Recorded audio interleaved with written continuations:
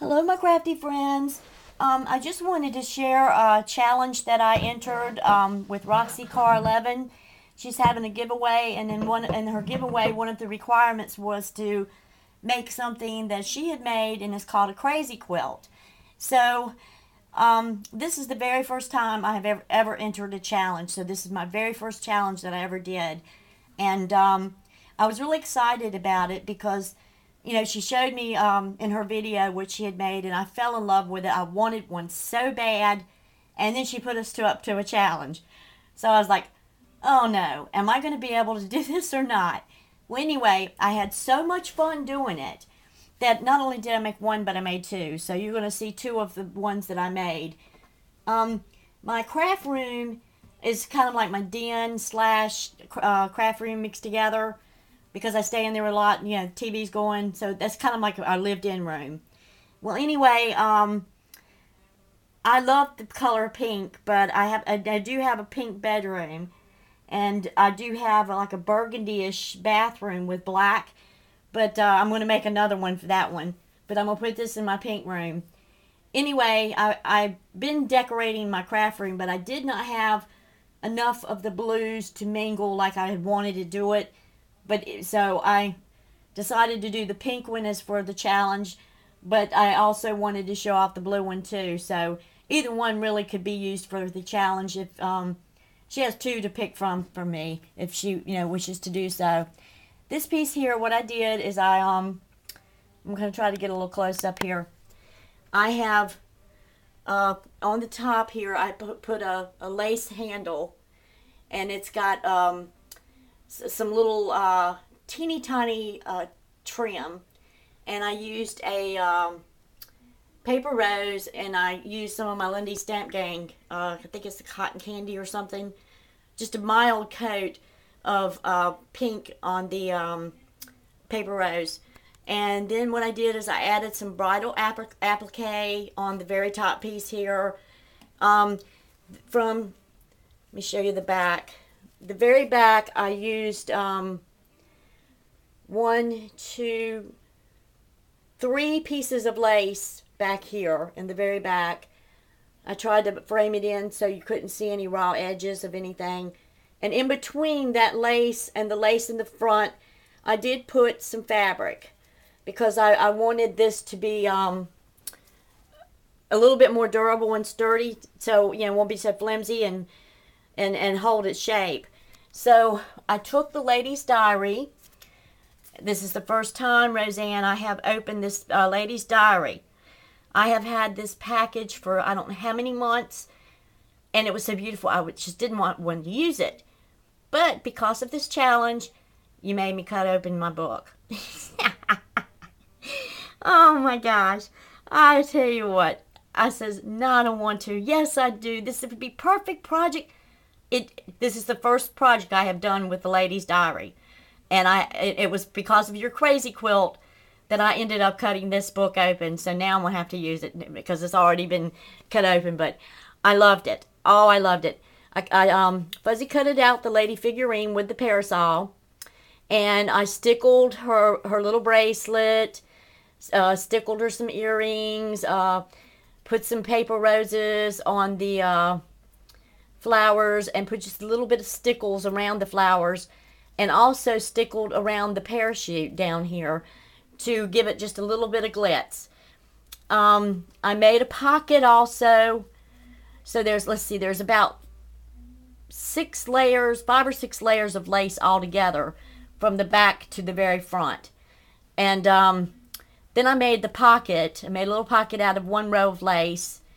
And then I decided I wanted this little white lace. It was just a scrap piece I had on the bottom right here. And I used that up. And then I took some of that fuzzy fringe. It's kind of got a little bit of like baby pink, very pale pink. Pale yellow and a pale blue. But it has like a pink mixed in with it. So you see more pink than you do anything else. Then I put a little bit of GIMP type beading here. Put a spray here, a pearl spray that I got, I think, from Louisa. I think it was Louisa. I bought some too. So She gave me one, and I think the pink one might be mine. But anyway, I took this from a little girl's dress here, this fabric. It was fabric and a ruffle, the bottom of a dress. And I added that piece to the bottom. And this is what she turned out to be. I really, really love it. And Rosanne, you got me addicted. Oh my God, I gotta make a red one. And I now want to make a black one. So there's 2 colors I plan on making.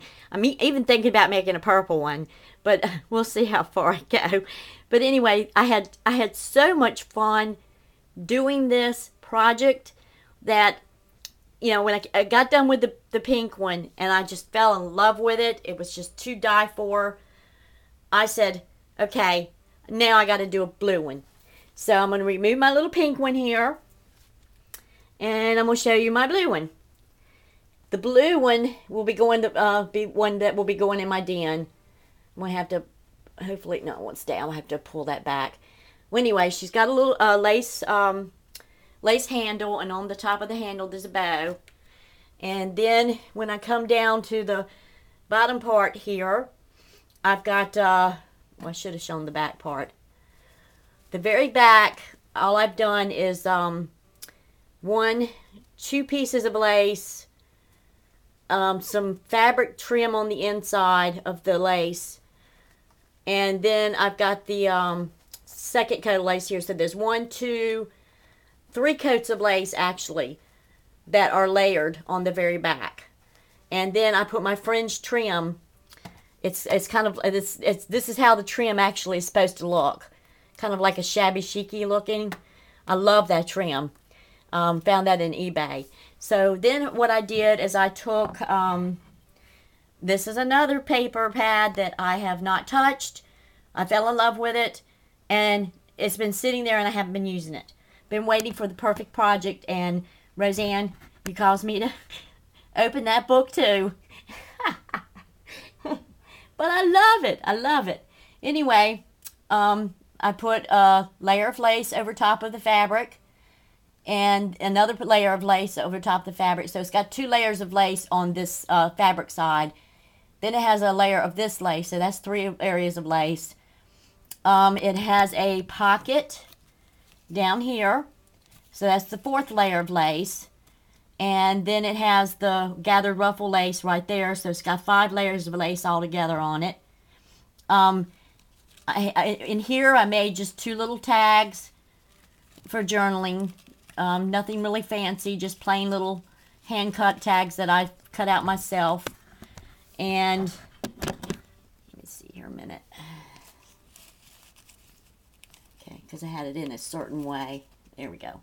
Anyway, I used the Fairy Bell collection.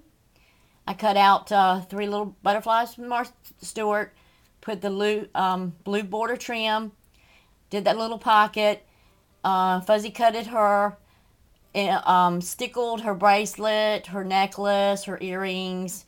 So there's a little stickling there also. In between the butterflies, it's got stickles, so it gives it a little glitz. I used a pearl spray that I found online. I can't remember who I bought this from, but it was somebody in Etsy. So I used 2 of the pearl sprays, and then I used the paper roses, and all of these paper roses came from a Happy Mail from Louisa Diaz. She is in a site called Nothing But Crafts on Facebook, and if you just look up Louisa, Luisa Diaz, you will find her channel on YouTube. Very, very sweet girl. Very, very talented. Very, very talented. I love her work. She does some gorgeous work. So this is what I did, Rosanne. I not only did one, but I had so much fun doing this. And you're right, I got addicted. You made me addicted. When I made the first one, after I made that first one, it was like, oh, this is so much fun. And it was really actually very easy to do. Wasn't hard at all to do. So these are the 2 that I made. I'll just let you decide and pick which one you want for the challenge. like I said, this is my very first challenge I've ever done. So, being the very first challenge, I was a little nervous about putting, because like I said, plus you wanted us to make our own, and I was like, okay, well, I don't know really how she made this. She did say how she made it, but putting it together yourself, you're kind of like trying to make it right. But this is what I came up with, and I was so tickled. I really enjoyed the challenge, my very first challenge. And Rosanne, I really had a ball doing it. Thank you for offering this challenge to me.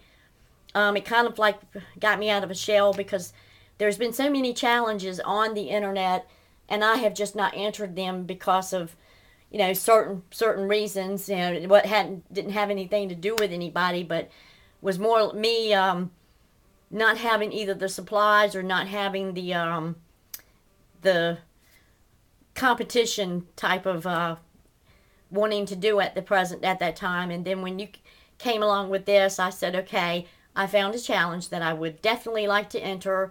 It does look like it's going to be fun, so let's give it a shot. I gave it a shot, and now I want to make more. Oh yes, I do want to make more. But I had a lot of fun. It's really relaxing. The hot glue, on the other hand, there's nothing sewn on these pieces. Nothing is sewn. Everything is done with the hot glue gun.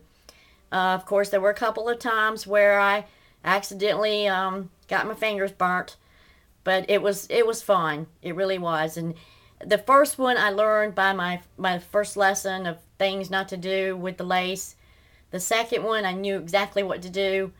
So the lace, it didn't show glue through the lace. So the first one I did have to do extra row of lacing because the glue was starting to go through, and I was like, oh no, don't tell me I've messed it up. But once I put that other layer of lace over it, it hid the glue, so you didn't see the glue anymore. And I knew exactly what I needed to do after that. So she turned out really perfect. And the second one turned out very well too. I was really thrilled with both pieces. And like I said, I can't wait to do a black and a red one.